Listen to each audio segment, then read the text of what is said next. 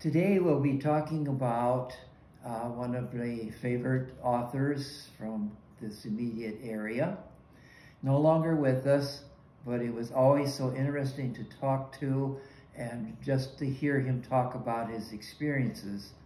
And that would be Floyd Bud Fralick. And the book that we're going to be talking about today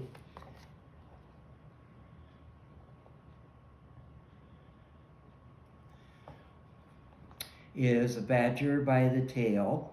And we don't have anything on the front of the book yet, but we're going to put something there so that, because it's displayed that way on our tables down here in the history room. And we'll be showing some pictures. And one that we have here, of course, Verna and Bud in their prime, and a beautiful picture of the two of them. And here we see Sergeant Charles' son and Heidi Ostrander at the age of 2. Over on this side, we have, again with the book, we'll try to keep it flat for you, Heidi and Leighton Ostrander. Great-grandma Verna was Zachary in 1986. And Bud and Verna's 40th anniversary picture. We'll be looking at some more here, but I would like to talk a little bit about the author here, and then we'll be looking at some other pictures.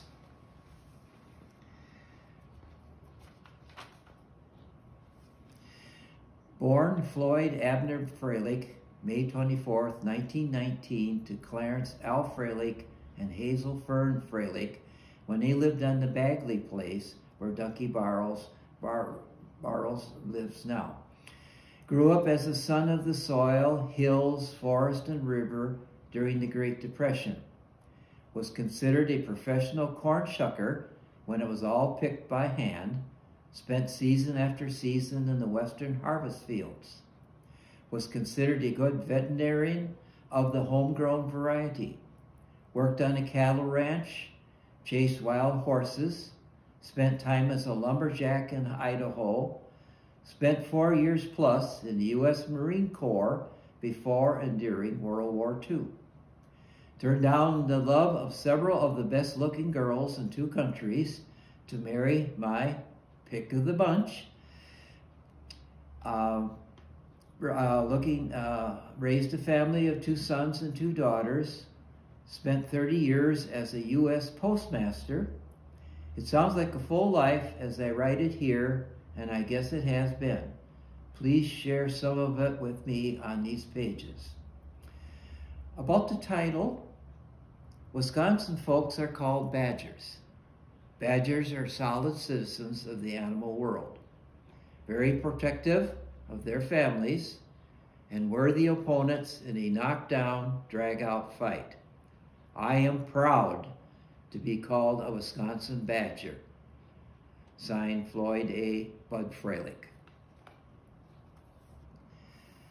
Now I'd like to read a part. Maybe we'll also look at a few pictures here while we're at that. I'll show another section here in the book.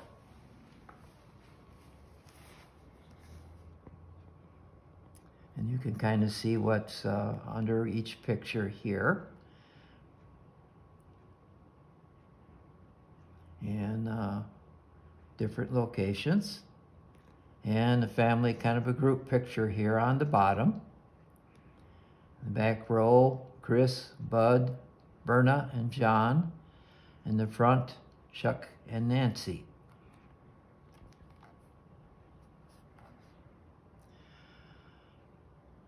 On the other side, we have Tony, Chris, and Riley, and Tony Meyer showing. And we'll have a little bit more yet, but I'd like to read a portion here from the book. Now, Bud was in the Civilian Conservation Corps organization for a while. That's an organization that was very important during the Great Depression. They did a lot of work on different farms, conservation work, things along that line. Did a lot of good things, and it gave a job to a lot of people at that particular time. So it was a very good organization. But I'll be talking about a little bit that happened to him after he was with the Civilian Conservation Corps. Talks about what he was doing next. I did take off though, and during one of the busiest times too. The boss was a hard-headed Dutchman that had never worked away from his own farm and really had some weird ideas. He had sent me to cultivate corn with a one-row corn cultivator and a big, beautiful roan team over on one of the other farms that he had rented about a mile away. He would always shake his finger at me and say in his Dutchy way, "Buddy, you will not run the horses." I arrived at the cornfield and was busy working row after row. The team began to look up the sky, snort, and act nervous, so I knew a nasty storm was building up. All at once, lightning struck a lone tree right close to where we were with a hell of a crash. A lone tree, the team was off and running at once. They jumped onto a dirt road that led down the ridge towards some empty farm buildings. I was scared as they were, so I just sat on the old cultivator seat and let them go. The first building we came to was an old empty machine shed. I got the scared team, cultivator, and myself all inside by the time the wind and rain hit.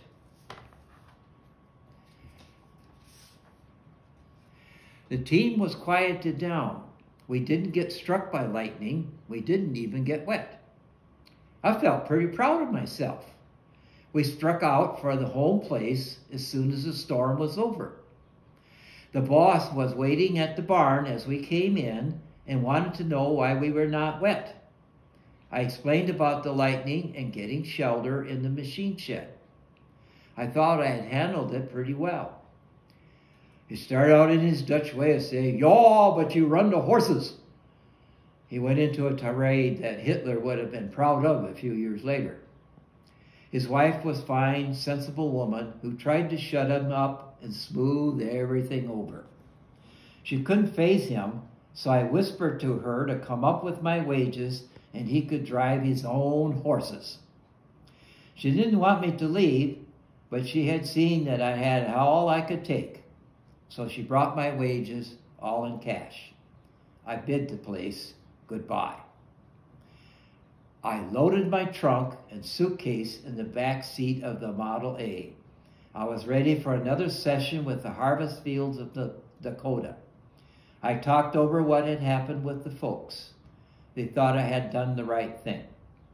Ma came up with the idea that we had some distant cousins in part of Dakota that I had never been in, and why didn't I look them up? I thought about it, figured I probably wouldn't be able to find them, but by daylight the next morning, I, in the old Model A, was crossing the Mississippi at Prairie du Chien into the west. I tooled the Model A along about 45 miles per hour. By evening, I was into eastern South Dakota. I stopped at a Greasy Spoon for supper, then pulled the car off the road on a schoolhouse section of land. This was 640 acres that had been given by the government to each school district to help support the school. Some of the sections weren't farms yet, but were covered with the richest grass of all, the old original buffalo grass, along with other wild grasses. It was a wild and lonely place to spend the night. Coyotes, hunting mice, and jackrabbits, and then taking time out to howl to each other, were noisy throughout the night. The next morning, when I started the Model A to get back to the road, 6 or more jackrabbits took out from under the car. I guess they had gathered under there to keep away from the coyotes. Don't want to go on too long here or anything, but I think it gives you an idea. He was in a lot of places at different times in his life and a lot of different adventures. And of course, later on there into the military, a lot of experiences there too that will be covered in the book for you. And I'll show you some more pictures here before we stop.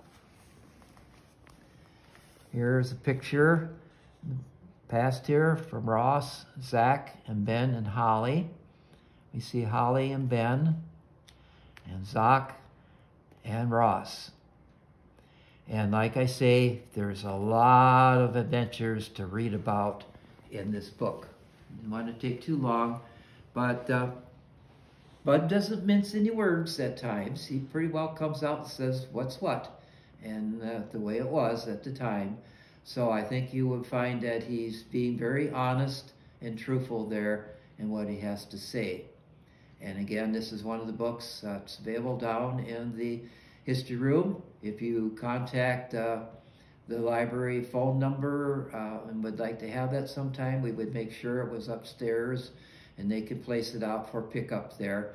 All depends what happens here in the future there about with the virus epidemic and everything and how we have to continue doing things. But I'm sure you would find the book very, very interesting.